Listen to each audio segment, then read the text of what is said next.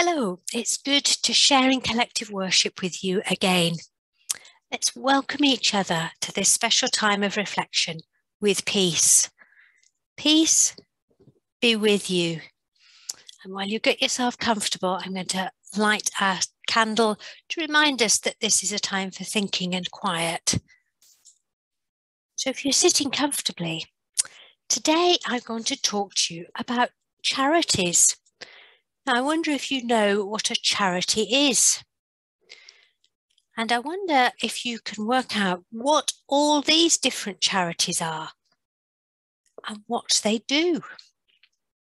Some of them you might recognise. Why don't you pause the video for a moment and see if your class can work them all out?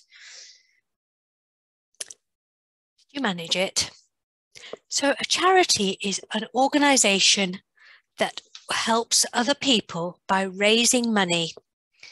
So sometimes they raise money for medical causes to help people who are ill or to help provide better care for people.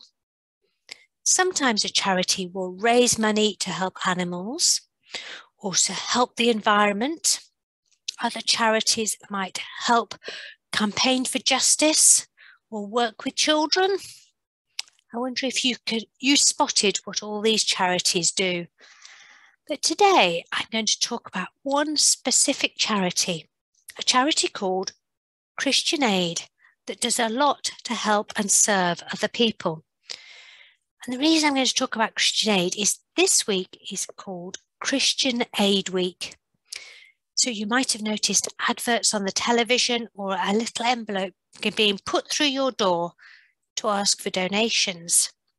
You don't have to donate, but if you can, and if you can give even just a little bit, it will help Christian Aid help other people.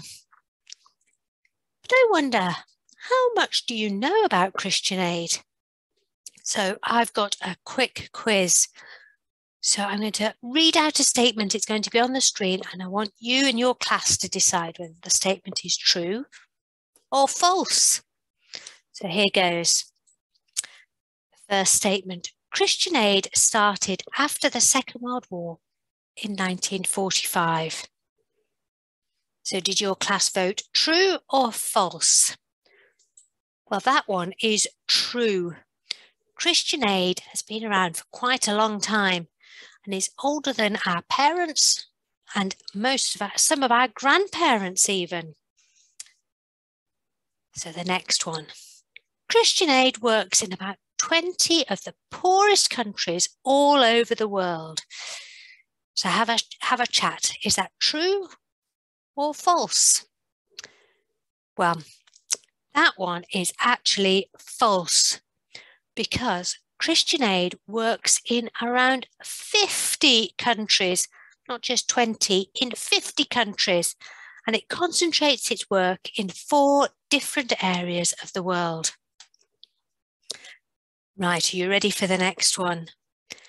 Christian Aid only helps when emergencies happen, like earthquakes and floods. What do you think? Is that one true or false?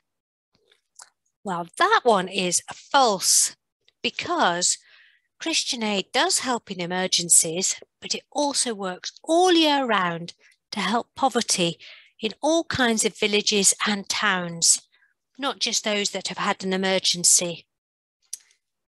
The next question. Christian Aid's big aim is to end poverty altogether. What do you think? Is that true or false? Well, that one is true. Christian Aid wants to make sure that no one lives in poverty, that everyone has enough to eat and a good home to live in safely. And then next one. Christian Aid only helps Christians. What do you think? True or false? Well, that one is false. Christian Aid works with people of all religious backgrounds and beliefs, and people who have no religious background or belief either. They will help anyone in need in those countries that they work in. So, Christian Aid has been around a long time, since 1945. Christian Aid works in 50 of the poorest countries. Christian Aid helps in emergencies, but it also helps with fighting poverty all year round in all the places in the country that it works in. And Christian Aid's aim is to end poverty altogether. And to do this, Christian Aid works with people of Christian belief or any other religious belief or no belief at all. Christian Aid will work with anybody that needs their help. And I wonder if you could guess where Christian Aid works. Well, on our world map, Christian Aid works in Latin America, in Africa, in the Middle East, and in Asia.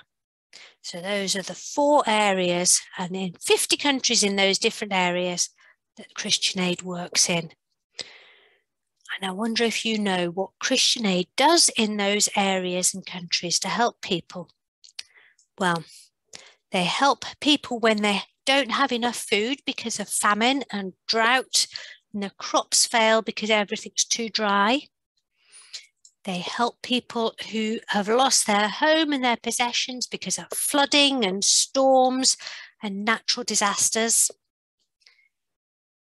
And they help people who are refugees, who have had to leave their own home and country because of natural disasters like flooding and famine, and also because of human-made disasters like wars.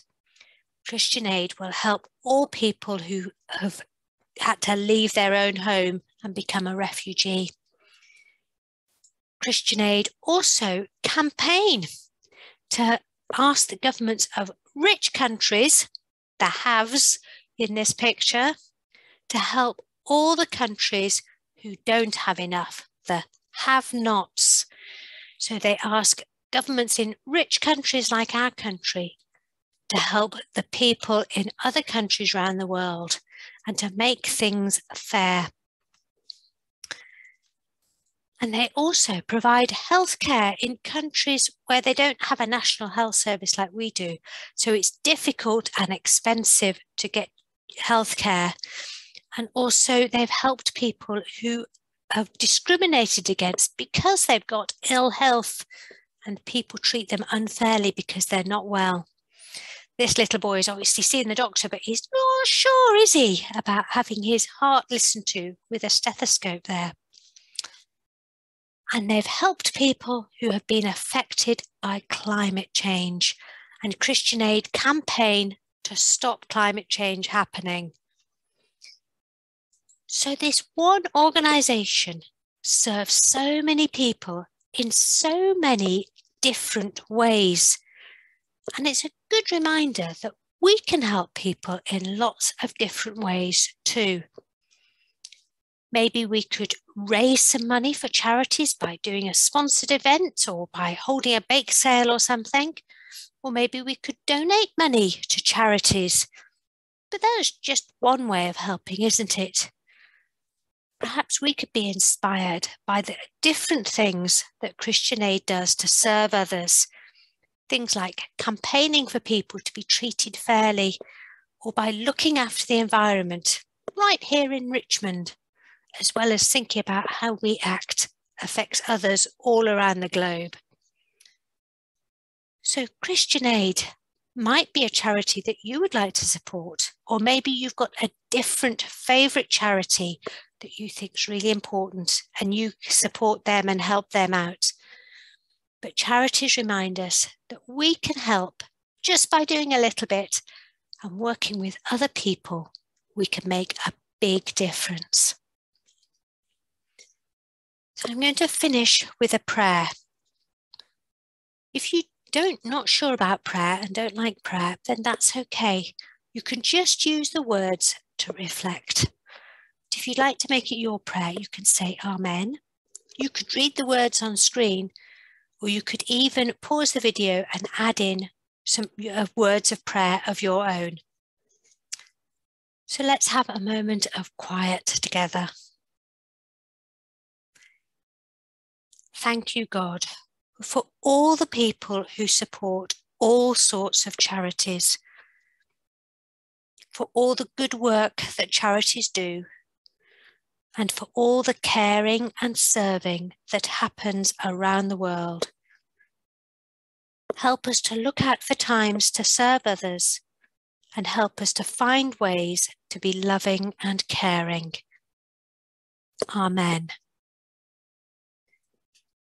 Thank you for listening.